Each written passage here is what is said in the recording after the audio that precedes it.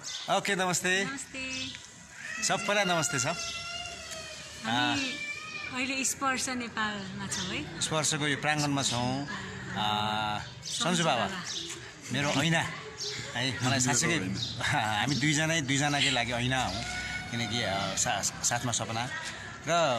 यस्तो लाग्छ कि पर्सि 18 गतेको लागि हामीले यो जानकारी पनि दिएको 18 गते सन्जु बाबा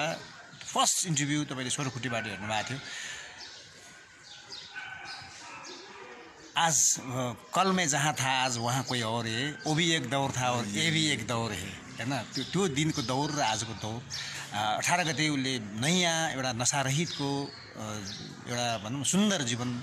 बिताएको 1 वर्ष पुग्छ हामी क्लिन डेट बर्थडे भन्छौँ त्यसलाई नयाँ जीवन पाएको एउटा साँच्चै एउटा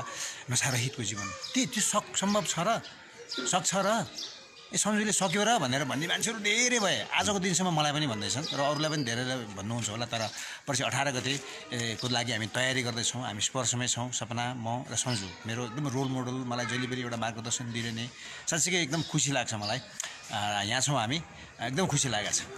एकदमै खुसी लागिरहेको छ मलाई नि अब सन्जु दाइको भिडियोहरू अरूलाई दिने इन्करेज गर्ने व्यक्ति सधैँ उहाँहरूको भिडियोहरू मैले हेरिरहेको थिएँ आज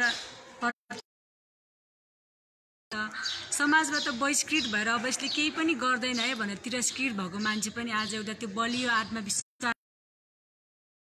म केही गर्न सक्छु है भनेर आउनुभएको छ साँच्चै राज्यको लागि एउटा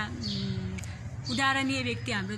विश्वभरिकै लागि एउटा उदाहरणीय व्यक्ति हुनुहुन्छ उहाँसँग भेट्न पाउँदा एकदमै हौसला मिल्छ हाम्रो पनि पर्सि 18 गते बर्थडे छ त्यसको लागि फेसबुक लाइभ हेर्नुभएका निम्ता पनि गऱ्यौँ र 17 गते 16 गते र 17 गते दिउँसभरि हामी निम्ता बाँड्नलाई एकदम चाहिँ म खटिन्छु र यहाँबाट पनि भने सबैले याद गरिदिनु होला शुभकामना पनि अवश्य पनि दिनु होला र सन्जु अब के भन्छ सर्वप्रथम त सबैलाई एकदम नमस्कार है दुःख सुख गर्दा गर्दा तपाईँहरूको माया तपाईँहरूको सहयोग तपाईँहरूको साथ नेपालको साथ अभिमन्यु दाई उज्जवल दाई हाम्रो रमेश दाई उहाँहरूको साथले गर्दा आजको दिनसम्म एकदम नशामुक्त छु र यसमा सबभन्दा ठुलो जस्तो तपाईँहरूले भन्नुभएको छ तपाईँहरूको लागि म मोटिभेटर मेरो लागि चाहिँ खासमा तपाईँहरू मोटिभेटर हो है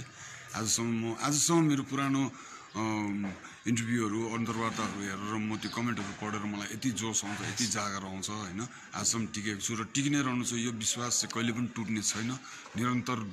एकदम बढी नै रहनेछ र धेरै अब चाहिँ मैले धेरै कुछ गर्ने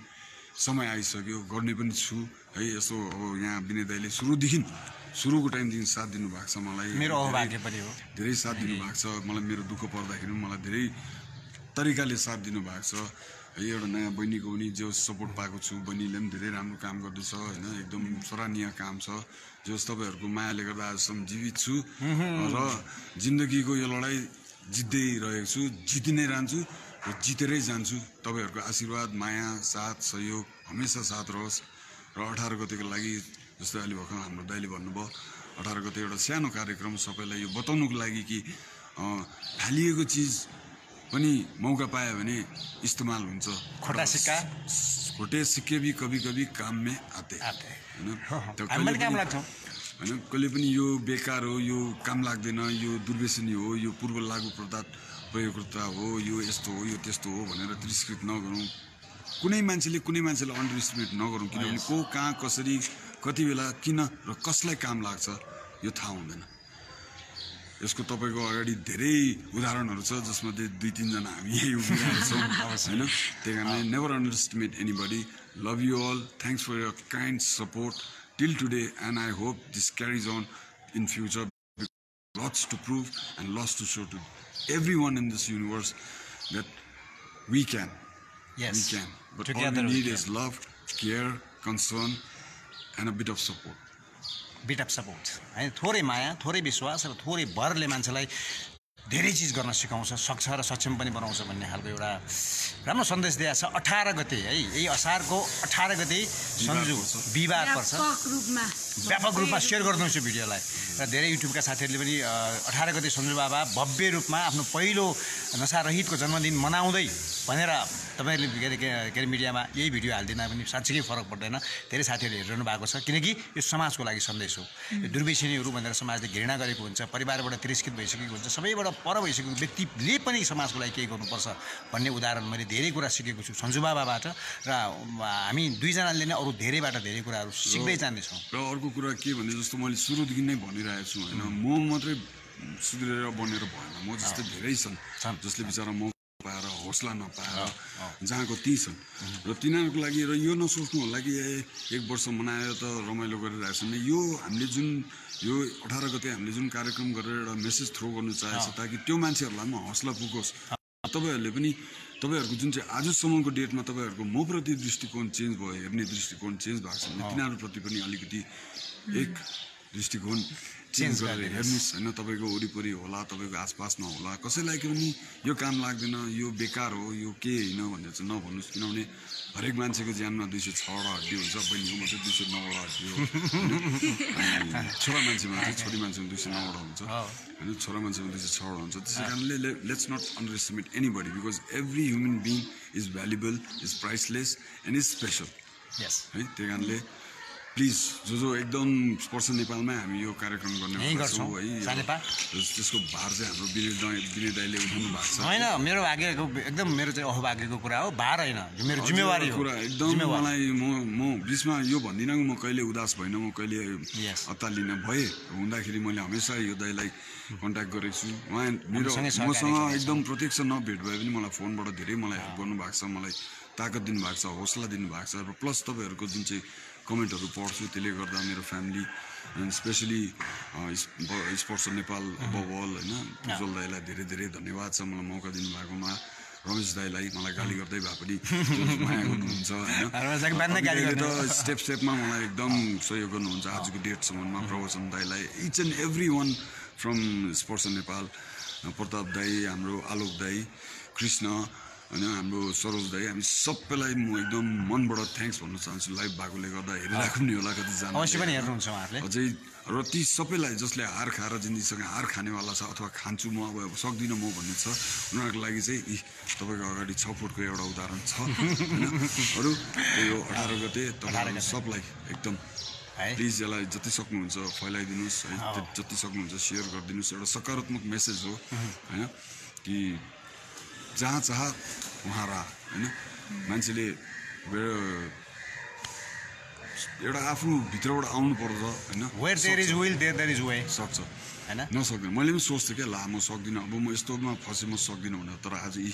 am the proof standing in front of you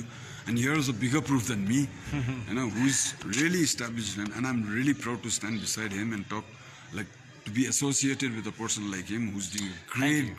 great job of humanity, which is supposed to be done by the Nepal government, which they have ignored, but he has picked up that.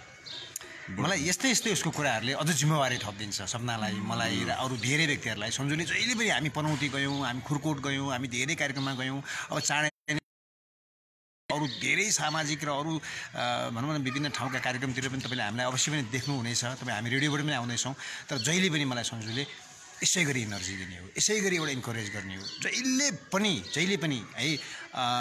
हाम्रो भेट त अब 5-7 वर्ष अगाडिदेखि नै हाम्रो देखादेखि यताउति भइरहेको, हाम्रो त्यो एउटा आत्मीयता थियो। तर यसै गरी एउटा चाहिँ एउटा भनौँ न एकअर्कामा सहकार्य गर्दै, एकअर्कालाई सल्लाह दिँदै, एकअर्कालाई सुझाव दिँदै, अरू एकअर्काबाट केही कुराहरू सिक्दै हामी 1 वर्षको हाराहारीतिर आइपुगेका छौँ होइन। र मैले जहिले पनि मलाई सञ्जुले जिम्मेवारी थपिदिने, दाइले यसो गर्नुभएको छ, यो गर्नुभएको छ, यसो गर्नु पर्ला भन्ने खालको कुराहरू मलाई मात्रै होइन, धेरै ठाउँको कार्यक्रमतिर पनि उबाट उसको जीवनी सुनेर, उसको चाहिँ भनौँ न सेयरिङहरू सुनेर धेरै व्यक्तिहरूले नशारहित जीवन बाँच्न सफल भएका छन्। त्यो भनौँ न कसैले 2 महिना, कसैले 6 महिना भयो भनेर भनिरहेको मैले धेरै ठाउँमा सुनेको छु। त्यही भएर राज्यले देख्नुपर्ने मान्छे, राज्यले बुझ्नुपर्ने मान्छे र राज्यले एकपल्ट पहिचान गरेर मूल्याङ्कन गर्नुपर्ने मान्छे सञ्जु बाबा। म उसँग चाहिँ नि भनौँ न यसरी सहकारी गर्न पाउँदाखेरि होइन साँच्चीकै हो क्या, अहिले हामीले बाँचेको जीवन लाखौँको लागि सपना हुनसक्छ भन्ने खालको कुरा हो। सपना पनि सँगै छिन्, सञ्जु म सँगै साँच्चीकै छौँ, किनकि हामी त्यो चिज हौँ जो दुर्भाग्य उसैको हो जसले। अर्को अझै एउटा कुरा, म एकदम आज जस्तो उहाँ बहिनीले भन्नुभयो होइन मलाई प्रत्यक्ष भेटेको हुन्छ म पनि एकदम किनभने यत्रो सानो एजमा जुन काम उहाँले गर्दै हुनुहुन्छ यो एजमा त मैले देखेको अनुसार डिस्को जाने कुन कलरको नेल पलिस लाउने हो कुन स्कर्ट लाउने हो कुन जुत्ता लाउने हो मम्मी हेयर बनाउनु पर्यो यो गर्नु पर्यो चाहियो भन्ने टाइममा उहाँले यति ठुलो योगदान गर्दैछ भने म 10वटा औँला जोडेर एकदम सधैँ यसरी काम गर्नु होइन किनभने तपाईँले गरेको काममा नाम र दामको छैन क्या तर जुन आशीर्वाद तपाईँहरूले कमाउनु हुँदैछ नि त्यो आशीर्वाद करोडौँ खर्बौँ अर्बौँ तिरेर पनि पाइँदैन क्या है म यसलाई चाहिँ मेरो अनफर्चुनेट भन्छु मैले त्यसमा सहभागी हुनु पाइनँ हालाकि बोलाउनु भएको थियो तर मेरो कतिवटा समस्याले गर्दा म सहभागी त्यो बेलामा मैले पनि अलिकति मिसप्लेस कतातिर भयो हाम्रो होइन त्यही भए पनि अब फेरि पनि त्यसलाई निरन्तरता दिइरहेको छौँ हामी सहभागी अवश्य पनि हुन्छौँ जहाँ जहाँ विनय छ त्यहाँ सन्जु बाबा पक्कै छ जहाँ जहाँ सन्जु बाबा छ त्यहाँ विनय सपना हामी पक्कै छौँ तपाईँहरूको साथ छ हौसला छ हाम्रो भनाइ नै हो जहाँ एउटा राम्रो सामाजिक काम हुन्छ हामी सबैजना एकै ठाउँ सामाजिक काम कुनै इगो कुनै हाम्रोले टक्रार गर्दैन त्यो काम राम्रो हुनु पर्यो हामी जस्तो इगोलाई पनि साइड लगाएर खुट्टीमा टाँकेर आइपुग्छौँ र जति सक्दो हामीले जानेको बुझेको ठोक्कर खाएको होस् चाहे सिकेको होस् हामीले दिनेछौँ होइन ताकि तपाईँहरूको लाइफ जसले यो देख्नु हुँदैछ जसलाई लाग्छ कि मैले सक्दिनँ यार मैले यस्तो म उस्तो होइन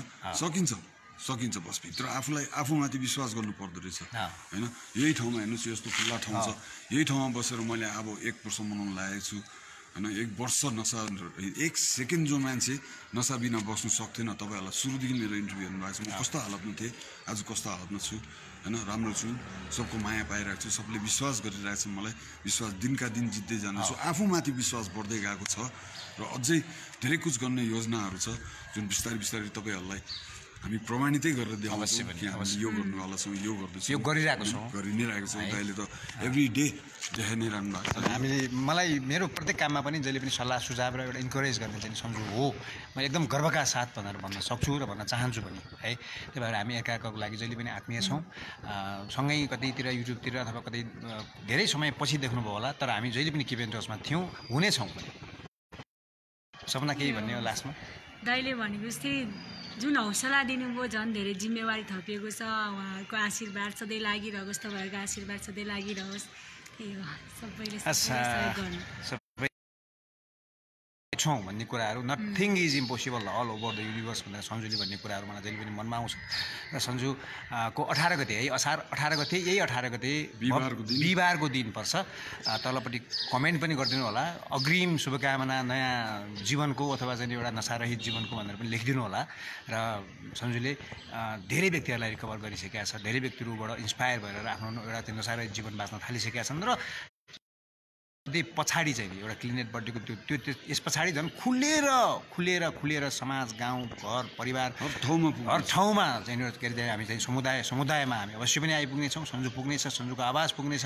त्यही भएर चाहिँ 18 गतिको त्यो बर्थडे एउटा नयाँ जीवन एउटा हौसला हुन्छ हाम्रो लागि है हामी साँच्चीकै एउटा कस्तो जीवन थियो कस्तो जीवन पायौँ भन्ने खालको हाम्रो हो हामी जस्ता व्यक्ति र सन्जु अथवा हामी अरू धेरै हुनुहुन्छ त्यसको लागि हौसला पनि बढ्नेछ सेयर गरिदिनु होला र त्यो दिनको लागि शुभकामना दिनु होला यतैतिर छेउछाउतिर कतै हुनुहुन्छ भनेदेखि स्पर्श नेपाल सानेपामा छ अवश्य पनि आइदिनु होला सन्जुको फोन नम्बर 9823712034 फेरि पनि एकपटक भनिदिनुहुन्छ 98237120 र मेरो 9865105060 9865105060 यसमा फोन गरेर कहाँनिर पर्छ त एकपटक हामी पनि आउँछौँ भनेर भन्न चाहने तपाईँहरू हुनुहुन्छ साँच्चीकै हुनुहुन्छ धेरैजना हुनुहुन्छ भनेदेखि सानेपा चोकबाट अलिकति भित्र स्पर्श नेपाल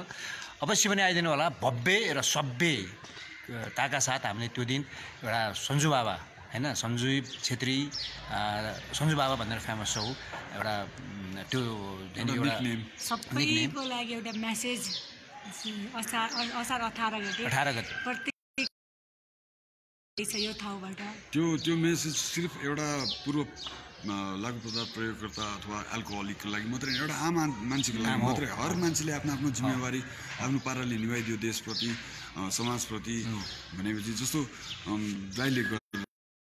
काम सरकारले गर्नुपर्ने ठाउँ ठाउँमा गएर खाना दिइरहेछ बिचराहरू मतलब मेरोमा शब्द छैन एकदम हाम्रो पशुपतिमै आएर व्यवहारिक लास जलाउने कामदेखि लिएर हुन्छ अथवा ठाउँ ठाउँमै गएर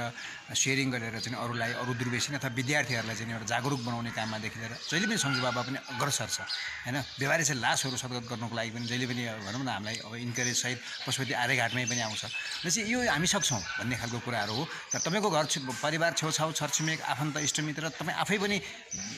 भनौँ लागु पदार्थ अथवा चाहिँ त्यो नसा प्रयोगकर्ता हुनुहुन्छ भनेदेखि सक्दैन कि क्या हो भने जस्तो छ भनेदेखि सन्जुलाई हेर्नुहोस् हामी सक्छौँ होइन। र यो छोटो You are possible, just believe in yourself, you are possible. Yes, you are possible. जय होस्, never give up. जय होस्।